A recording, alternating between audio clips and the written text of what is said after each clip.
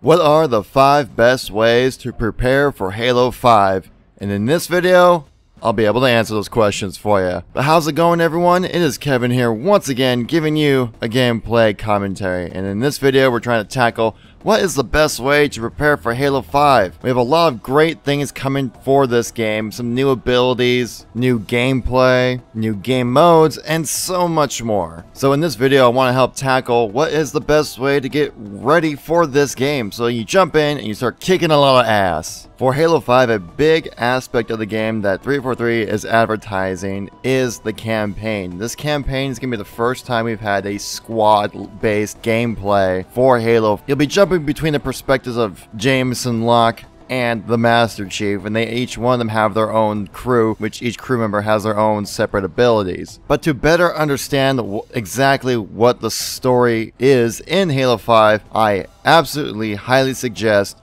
playing the Halo 4 campaign, since Halo 5's campaign is going to be a continuation of that story. I know Halo 4 has not been one of the most favorited Halos in the Halo community, but majority of people can agree that the Halo 4 campaign is fantastic. It's even been said that people have cried at the end of this campaign. So if you're a Halo fan, if you're going to jump in and play the campaign, I highly suggest you jump in, play the single player of Halo 4, so you have more context to the events in Halo 5. Number 4 here, again, I'll have you jumping back into Halo 4 because this also plays a big part in the context of Halo 5, and that's to play Halo 4's Spartan Ops. Now, many people, me included, just viewed Spartan Ops as just kind of like a co-op, kill 'em all replacement for firefight thing, but there's actually a very well done written out story with Spartan Ops. It'll let you know why in Halo 5 Catherine Halsey is missing an arm even. Number 3, I highly suggest either jumping on to a classic Halo on the Xbox 360 or on the Master Chief Collection and playing some big team battle, because a big part of Halo 5 is going to be the new game mode Warzone. This is a 12 versus 12 versus AI multiplayer game mode that's going to be pushed very hard onto Halo 5. Warzone is essentially going to be a MOBA within Halo 5. So if you're a big fan of those kind of games with MOBAs,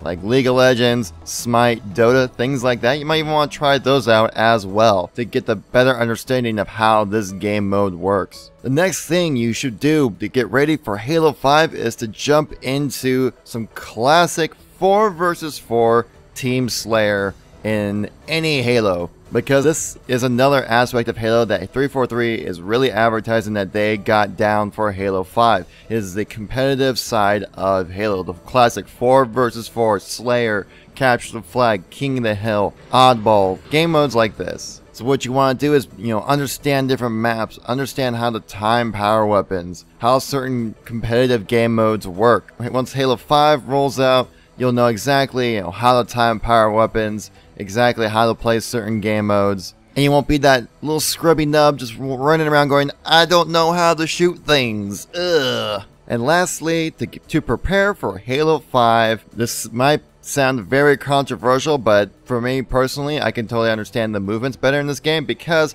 with the addition of thruster packs into Halo 5, the only game I could really suggest that's also on consoles to understand how to play Halo better is to play Call of Duty Advanced Warfare. I know, to play Call of Duty, it's painful to me too, but trust me, from my experience of playing the Halo 5 beta, I can tell you that the thruster packs in Halo 5 work very similar to the thruster packs in Advanced Warfare. Now, you don't have to jump into the multiplayer, because trust me, you do not want to do that for Call of Duty. Just go into local play, turn on the bots onto recruit, and just get used to the different kind of movements that are in the game, and choose a level with a lot of elevation as well. You can climb on top of things, you can even ground pound on people just like in Halo 5 as well, so I highly suggest doing that. So even though I know that Call of Duty and Halo mix like oil and water, Call of Duty Advanced Warfare will help you get into the mental space of using a thruster pack in this game, because the thruster pack in Halo 5 is going to completely change the gameplay. But anyways guys, that's the end of the video. I hope you enjoyed the tips I had to give for you guys. I know some of them might not be the